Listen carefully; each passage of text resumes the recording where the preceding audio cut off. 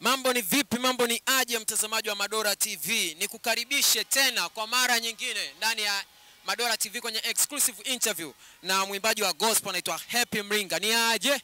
Salama.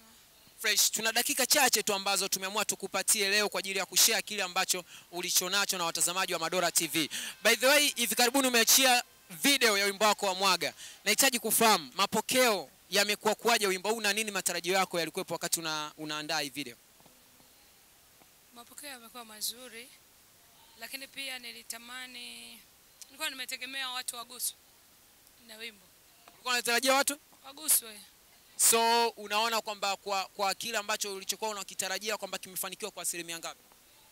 Asilimia zinamjua Mungu, ndo anajua asilimia, sio mimi.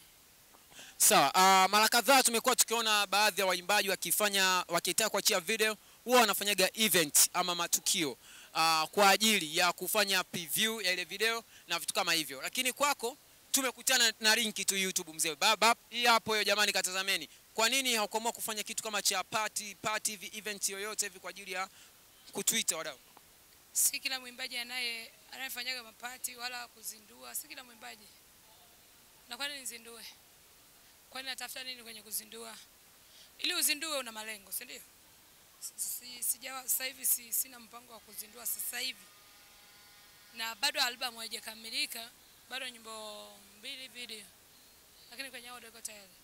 Sawa, kumekuwa na comments za hapa na pale japo wapendwa wanajificha ile umetisha lakini some people wanasema kwamba chupa kama umelegeza vile, so kama kali kama level zako ambazo wamekuzoea, chupa kama la kawaida sana eti.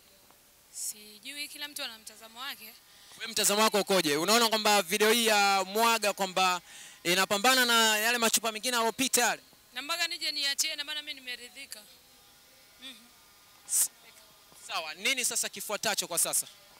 Kwa sababu tumekuwa tukiwatazama wengine kama hivi, labda wanakuwa na media tours hapa na pale hivyo, lakini kwako naona kama kimya sana eh? So kimya anafanya media tour tu, hapana. Okay, sawa. Neno lolote la mwisho tumalizane? Tumalizane na wewe na watazamaji wote wale. Nawapenda sana. Waendelee kuniombea, lakini pia mimi nawapenda zaidi wanavyojua wao.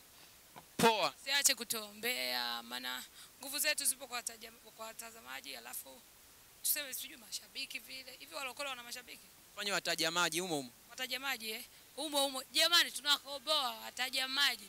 Kwa hiyo endelee tu kuniombea mimi kama mimi, na sio mimi tu, labda niombe tu kwenu watazamaji. Endeleeni kuombea waimbaji wote. Nadhani hilo ni muhimu sana kwetu. Bila maombi hatuwezi kwenda popote. Lakini pia wanapoingia YouTube, wanatupush sana. Kwa sisi tunaopata kidogo kule YouTube, yani wanatupush. Watu mnaopata kidogo chochote kitu. Wanatupush. Wewe ushapiga mkwanja kama la ngapi kupitia YouTube? Mara nyingi. Watu wanasema waimbaji bwana wanajibamba fai sana, hamna chochote kile wanachokipata kupitia YouTube, lakini ni vile tu kwamba wanatuvimbia tu, hamna kitu ambacho mnachokiingiza. Mimi kwangu nakula. Mimi nakula hela YouTube. Kwa mfano kwa mpigo wa kwanza hivi ulichukua kama ngapi hivi? Kwa hela ya kwanza YouTube? 670,000. Ya pili? Siri yangu mwenyewe. Ya tatu? Sema ya kwanza jamani, ya kwanza, vingine sitaki ikawa inazidi kushuka tu. Inashukaje wakati mimi naongeza kiwango? Jeuri unapata wapi ya kupata mkwanja wa YouTube wakati wenzako analia kila siku? Wao hawajui njia. Sasa kama wewe unajua njia, kwa nini usishare na wenzako bwana? Tunafanya hivi tunatoboa kizuri kura na mwenzio bwana.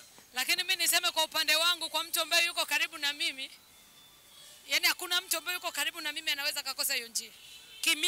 Mimi nilivyo, napenda kila mtu afanikiwe kama mimi. Mfano? Ukija kuniuliza nitakuelekeza njia. Mfano nani ambaye anafanikiwa kupitia? Usiponiuliza sikwambii. Hivi wewe kwa upande wako unajua nani ambaye yuko karibu na mimi? Sina Kingsley. Hajasajiliwa bado. Hata Christopher Mwangira. Achana hilo jembe. Watu Elizabeth Ngaiza. Sawa. Sawa. Poa, mimi nakushukuru sana kwa time yako. Sawa, asante.